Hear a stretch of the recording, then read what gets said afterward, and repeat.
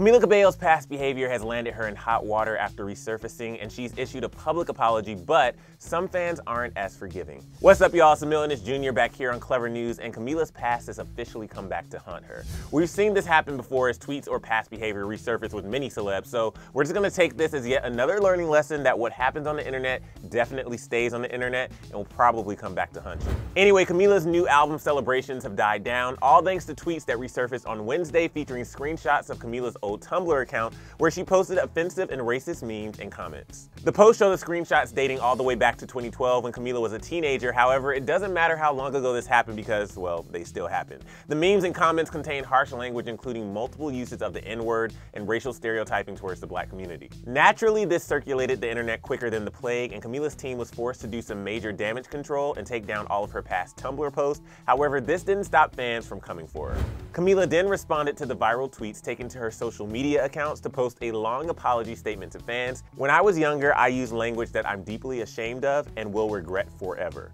I was uneducated and ignorant, and once I became aware of the history and the weight and the true meaning behind the horrible and hurtful language, I was deeply embarrassed I ever used it. Camila went on to add that although she wishes she could, she can't go back and change what happened in the past, but once you know better, you do better, and that's all I can do. She stated that now she's 22 and an adult, and that those mistakes don't represent the person she is or the person she's ever been, and that she now uses her platform to speak on injustice and inequality and will continue to do so. Now, Camila's closing sentence stated, "I can't say enough how deeply sorry and ashamed I feel, and I apologize again from the bottom of my heart." The apology drew mixed reactions from fans on Twitter, with many criticizing her response, but also many coming to her defense. One fan tweeted that age does not matter when it comes to knowing what racism means, writing, "People defending her because she was young, that's a dumb excuse. I mean, I'm 16 and I'm well aware of what racism is." But many fans did defend Camila, noting that she was a young teenager and didn't know better, saying she was 12 to 14 and a lot of people in that age don't think long enough or hard enough for what it really means. But a fan slammed that user's statement, adding, "Girl, shut it. She was 15 and was grown enough to know what the word meant.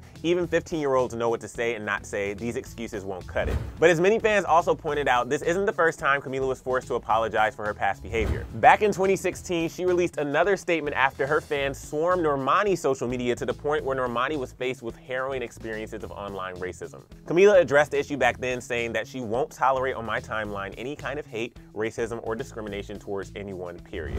The timing of Camila's apology was pretty coincidental after Normani recently opened up about the racial trolling she received while in Fifth Harmony, saying that while her bandmates, including Camila, offered support, I'm not sure they could be there in the way that I needed because it's not their experience. She added, "They don't have to face on a day-to-day basis the things that I have to. I definitely learned after that I had to walk a different way. I can't look like everybody else." But Camila isn't the only celeb who has been forced to apologize over past racial remarks. YouTuber Lily Singh recently reacted to a photo of Jessica Alba's kids with towels on their heads when she said, "Don't worry, it's like my Punjabi friends." She later apologized on Twitter by recognizing that this was a disrespectful and problematic joke to make that has a lot of painful history behind it. Gina Rodriguez also ended up in hot water this past October when she was getting her hair done and she was singing the words to one of the songs from the Fugees where she unabashedly sang the N-word. She later deleted the post, but once fans got a hold of it, she issued an apology statement to Instagram. Ariana Grande also apologized for lyrics coming across as racist in her song 7 Rings when a fan quoted the lyrics writing, "You like my hair? Gee, thanks, just bought it.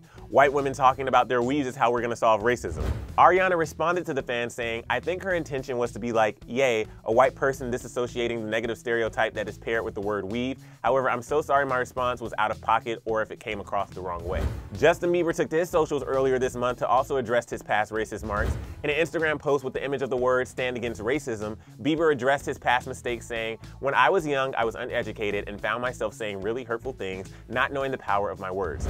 Racism is still very prevalent, and I want to use my voice to remind we are all human beings and all of equal value before God." Although he didn't exactly state what he was referring to, fans noted some offensive videos that surfaced back in 2014.